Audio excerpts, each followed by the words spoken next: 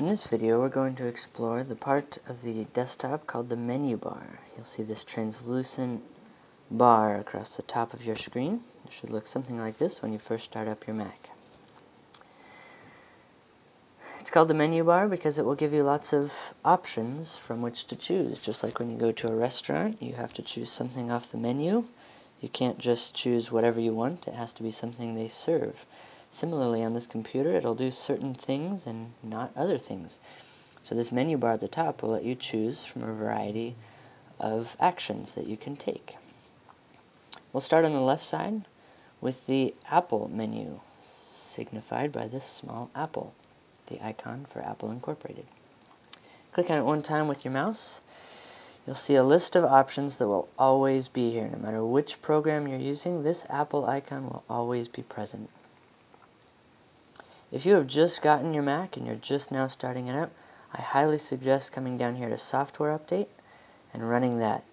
What it's going to do is it's going to check with Apple over the internet to see if any new versions of software have been released since your computer was made.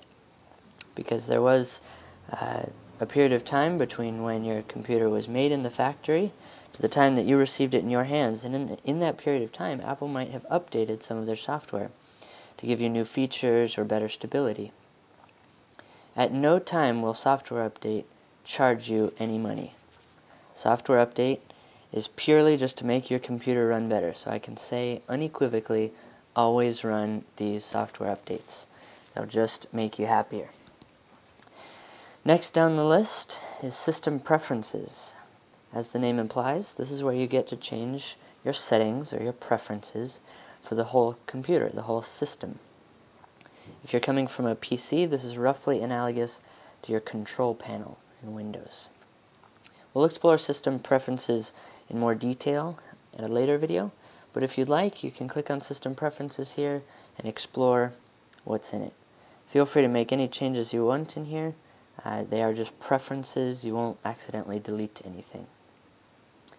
I'll close this window, come back to the Apple menu. Next, the dock. The dock is this, down along the bottom of the screen with all of your icons for different programs, applications, folders. Here under the Apple menu, this dock list right here will let you change settings for your dock, such as turning hiding on, so it goes away. To get it back, you move your mouse down there, and it comes back. I'm going to turn that back off, turn hiding off. And here it comes. Feel free to change the settings under here as much as you would like. If a program of yours freezes, force quit here will kill the program. It will not freeze your entire computer. It will just stop the one program that has frozen, thus letting you continue on with the rest of your work. Lastly, we have the sleep option, which will just put your computer to sleep but not interrupt any work that you're doing. You won't have to save anything, it'll just save energy. Restart, shut down the computer, or log out of your user account.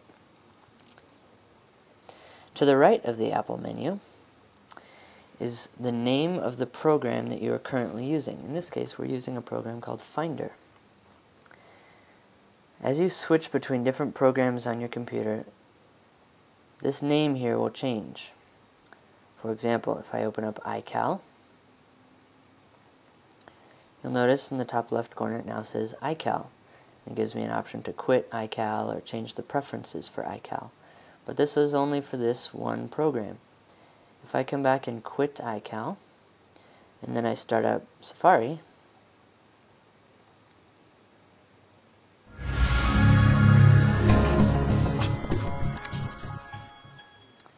you'll notice it still lists the name of the program at the top, namely Safari. I'm going to quit Safari. For now, we'll explore the Finder menu items. Under File, you can make new folder.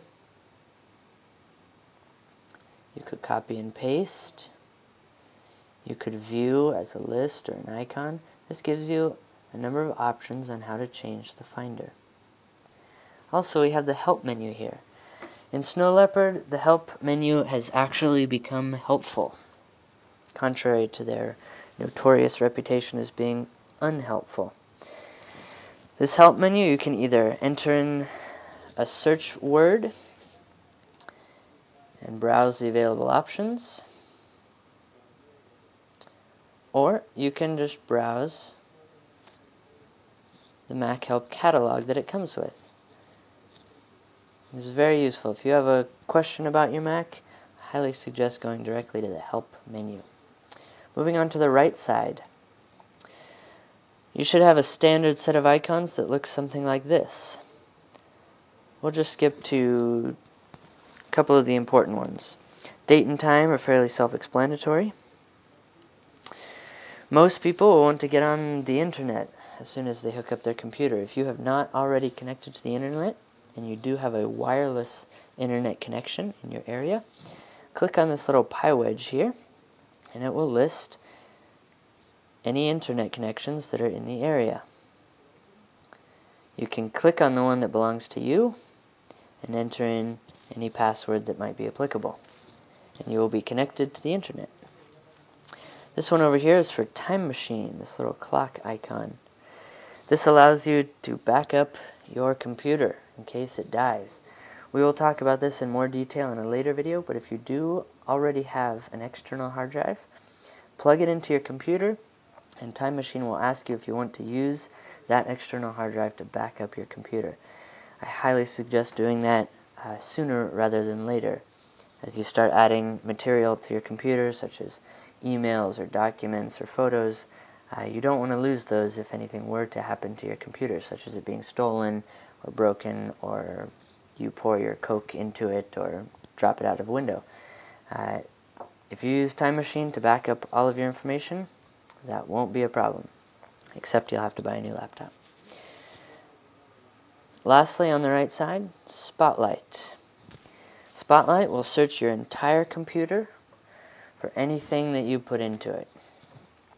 So enter in any search criteria into Spotlight, and it will give you all the results across your entire computer. If you ever lose anything, Spotlight is your friend. That's it for an introduction to the menu bar. Let's move on.